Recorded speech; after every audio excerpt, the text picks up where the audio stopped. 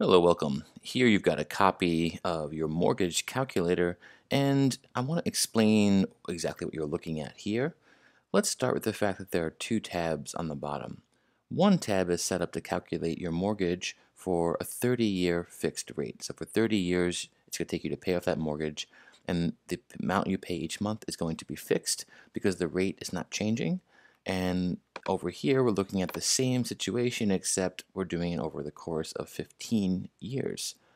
So the first thing you're going to do is find the house that you want to buy. We're going to assume for this video that the cost of your house is $100,000. That'll of course be different for you. It depends on what you find, but we'll use this number as a round number to get started. Now the first thing is we're looking at a down payment. We're going to assume that your down payment is 20% of whatever the price of the house is, right? That's the money you have to put up front in cash to pay off the down payment of the house. The mortgage rate, we're going to use 3.08%. It's the current average.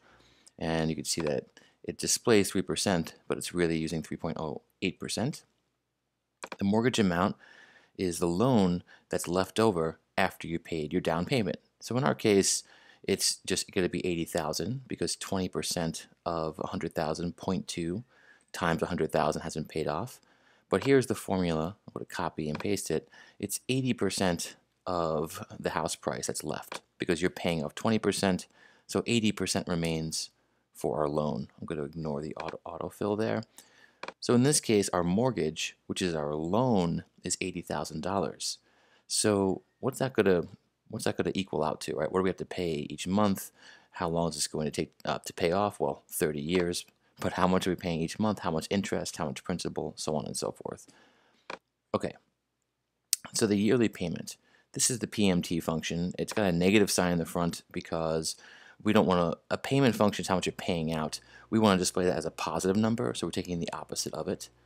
This function looks at B3 and divides by 12, so it looks at the mortgage rate, the 3.08%. It divides it by 12 because there are 12 months in a year, so it's splitting that percent over 12 months.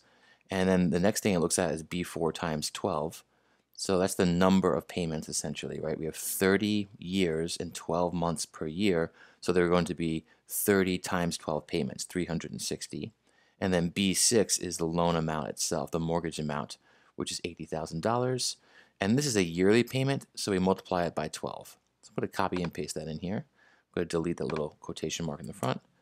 And now it's going to show me that each year I'm going to pay over $4,000. I want to click on B and then align up everything on the right so it looks pretty. And then I repeat the process. Now it's going to be the same number divided by 12. See how there's no multiply by 12 on the end of this function? It's the same formula, but it's not multiplying by 12 because it's by month, not by year. So paste that in, copy and paste, delete the quotation mark.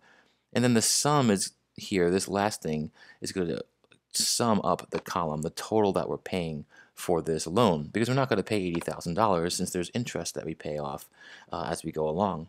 So I'm going to copy and paste this formula in and delete the little quotation mark, and there we go. So right now this is only adding up. It's adding up everything in column G, and this table is not done yet, so it's a small number. We're going to fix that by going to Format and Number. I want to pick Currency, do Rounded. Okay. So now everything's set up, and now there are some formulas here, right? These are formulas that look at PPMT, looks at the principal paid per marking period. This formula over here, IPMT, looks at the interest paid per marking period. The total adds those up. You pay off the principal, that's you're paying off some part of the loan, the actual $80,000 loan. The interest is just paying off the interest you've accumulated. So it's really interesting. Your first mortgage payment in this case would be $340 about, but 200 of that went towards the interest and only about 130 paid off the principal. So we only lower our balance by about $130 even though we're paying $340, right? Because most of our payment is going towards interest and a smaller amount is going towards principal. And then this process repeats each month. Essentially the principal is going down each time by the principal we're paying as we go along. So to get this formula to work now and calculate everything, what's really cool about these formulas, I think, is that everything is set up now so that everything is paid off in precisely 30 years.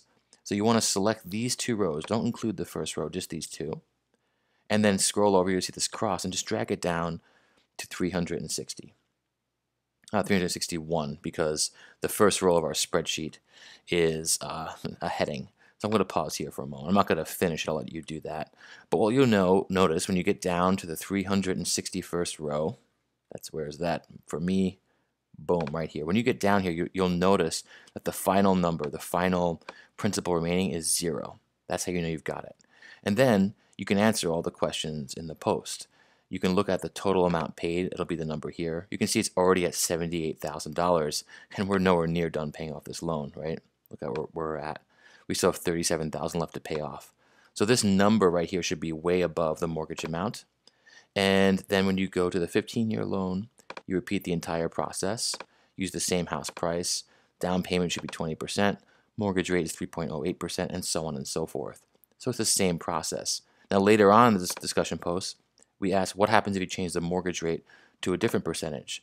So all you have to do is change this number to whatever you're being asked to change it to, and then it recalculates everything, which is why these spreadsheets are so fantastic. They're dynamic.